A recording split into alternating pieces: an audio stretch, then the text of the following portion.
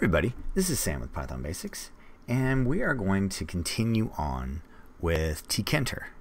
So we've learned how to create a window with Tkinter. We've learned how to incorporate a label with Tkinter.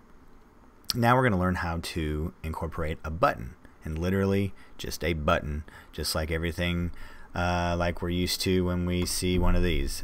Button. Boom. So okay, let's see where we left off last time. So last time we put a label in. We got our, and oh yeah, it was here.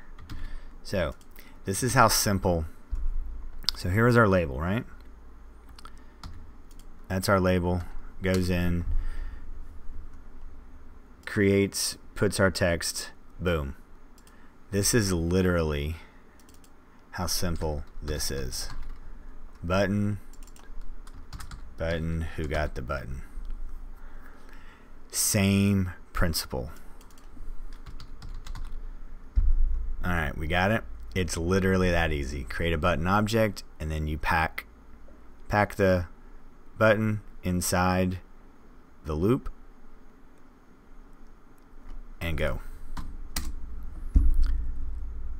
And we have no logic, so it recognizes that we're clicking it because that's standard, but we will begin to do more. But creating the button is that simple. Wants to know where to put it, wants to know what you want on the button, and it sizes it for you.